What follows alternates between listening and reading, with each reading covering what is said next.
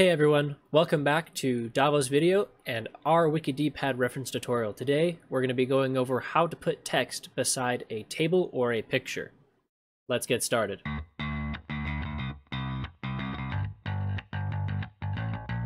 When it comes to putting text beside other text or pictures, a table is generally a really good way to go about this. So you can see here we have our little image, which I'll go over in another video, how to import images and save them in reference to your wiki so that your links don't break.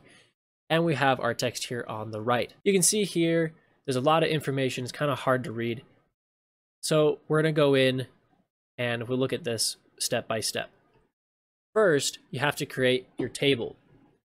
So you can see here, we have our opening table and our closing table functions. And then the only other relevant function to our table is this single break. If you're only putting text next to a picture or other text, you should really only need the one vertical line here. But as we went over in another video, in point 5, creating a table, there is a lot of interesting things that you can do with tables. So don't feel like you're limited with a lot of the things that you can do. So one thing that I like to do when I'm putting text beside a table is I like to differentiate between paragraphs or sentences. Seeing as how this is only one paragraph, however, I would differentiate between sentences. So you have Amerigo Vespucci, and we're going to go here. This is technically a footnote without any link, so we will include it. And here I'm going to type in the break function and get rid of our extra space there. We're going to go ahead, follow this along. George Washington's aide de camp, General of the Continental Army, Lieutenant Colonel Joseph Reed, period. Get rid of our extra space, type in our break function, less than greater than BR, greater than less than sign, William expressed his wish to go, blah, blah, blah. We have our 3 links.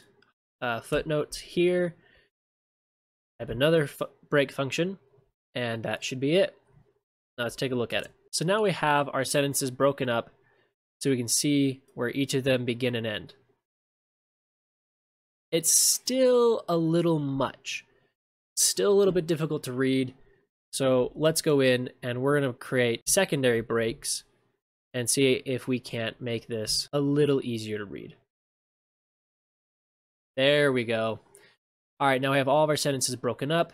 There's a space in between each of them with our secondary breaks.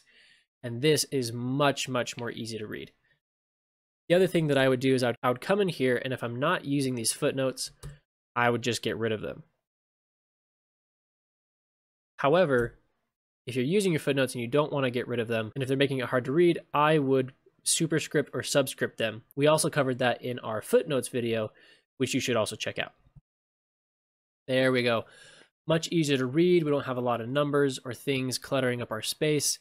And the one footnote that we do have is here in a superscript, and it's very apparent that that is a footnote. This footnote is not hyperlinked because we do not have a footnote down here that matches our footnote there. So that's just one way that I put text beside inside of a table, next to a picture or next to other text, and it makes it a lot easier for you to aggregate your information. I hope this video is helpful. Don't forget to like and subscribe, and we'll catch you next time.